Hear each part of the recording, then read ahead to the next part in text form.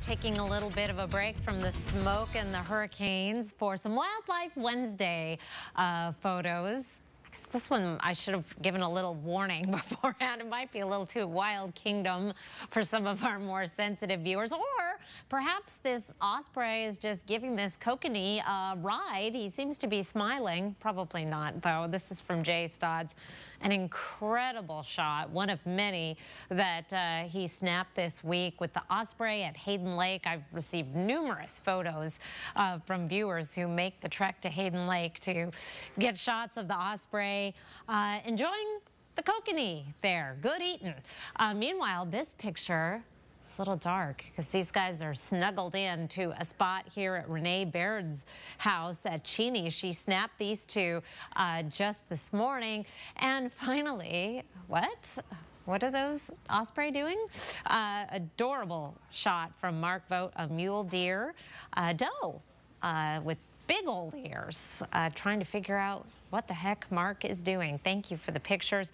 All of these posted on my Facebook page in about the next 15 minutes. Now back to our regularly scheduled hurricane. Look at this monster. This is the GOES 16 satellite. So these are just the very best images of this monster storm that is left a good portion of Puerto Rico uninhabitable as it makes its way to the west-northwest at 16 miles per hour. This is, of course, Irma. 185 mile per hour sustained winds with this Category 5 storm. This is where it is now. Let's take a look at where it's going. This is the projected path of Irma up through Sunday, late in the day, late afternoon, making its way into southern Florida. And as you heard earlier from Nadine, then its projected path taking it up along the coast toward the Carolinas. This is the projected path. Here's a look at the spaghetti models. You may have heard a lot about these as we've tracked hurricanes recently, where the various computer models have it going. And definitely pushing the path further to the east today than it was yesterday. One lone model keeping it out and away from Florida, but I think this is the more likely path of Irma, again, making its way into Florida afternoon on Sunday and then up the coast at the beginning of the week.